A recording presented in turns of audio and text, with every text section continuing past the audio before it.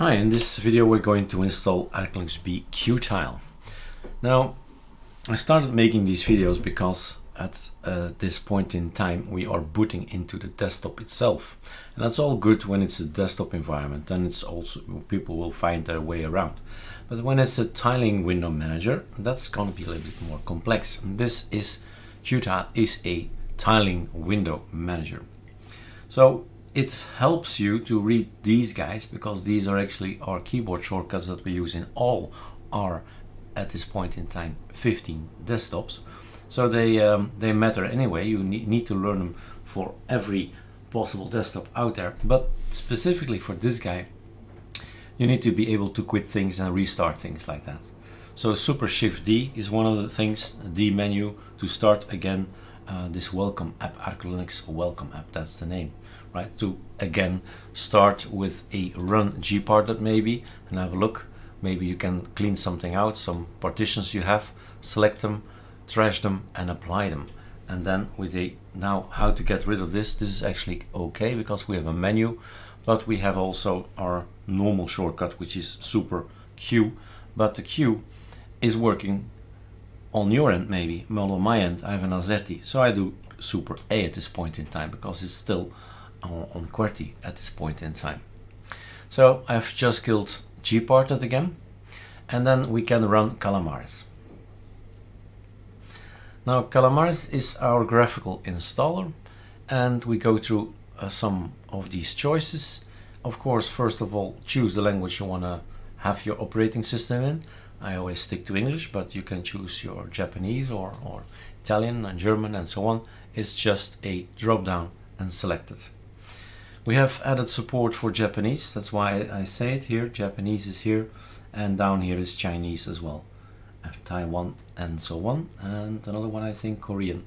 So we have more support at this point in time for other languages. Then we go for next. We can install the kernels and NVIDIA driver if we want to, but you don't need to install drivers for NVIDIA. Try it out first without any NVIDIA driver and see if it works. If everything works, don't install it. Less issues. Then next, ArcoLinux TeamViewer can be installed. Skype is here. Microsoft Teams is here. So work-related, staying at home software, but keeping in touch with people. Development. There are videos about all these tools, or anyway, some of them, and you should check it out, and then you know what to select the next time around. So lots of things. People have asked different terminals. Everybody seems to have their own preference for a terminal. Well, install it and use it. This is our thing. So when we develop things, this is what we select. That's it. We just move back to the end. Don't want anything else but this. And that's what we're going to install on the machine always. Well, choose where you live, time zone, right? Drop down if it's not correct. It depends on the server. That's either gonna respond or not. Belgian, that's the proper keyboard. Do set it right here. Afterwards, it's gonna be difficult, and certainly in tiling window manager, it's gonna be go to the terminal and type this and type that. It's not easy. So set it straight here, set it correct here, and it's gonna be forever. Okay.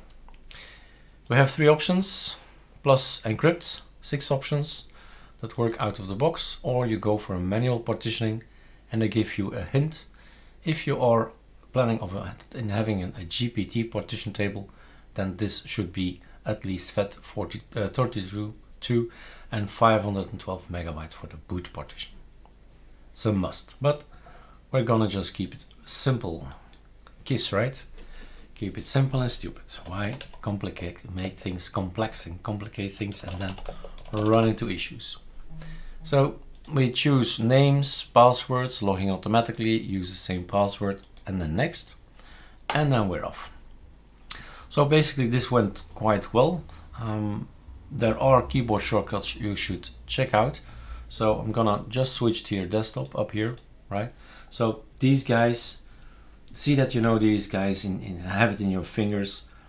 Control Shift Escape, you see Task Manager there. What else?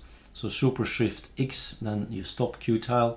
Super Shift Q, then you stop the application. Super X, and then you exit.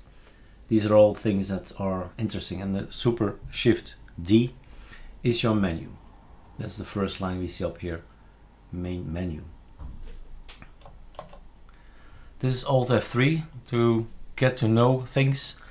We have included the XFCE4 app manager. So if you know XFCE4 but you don't know the name, well, here it is. This is your menu. A Super A is gonna kill this one. In the meantime, I've set my keyboard as Belgian, so I definitely need to type now Super Q. Now maybe you're thinking you broke your system. No, it's still here, of course. Workspace 1. So let's wait till everything installs and then reboot. Installation is finished, and what we do, we say reboot. Then we go inside our own boot existing OS, and there we wait until Qtile comes up. All right. And then it's up to you, right? Then we go to watch some tutorials. I forgot to tell you in the deeping video, but you always go and look at whatever we've shared already as knowledge. ArcoLinuxD.com is where all the other guys are, XFCE Qtile 3, and here is Qtile. All right? Lots of Qtile articles, knowledge, 23 in this case. Have fun!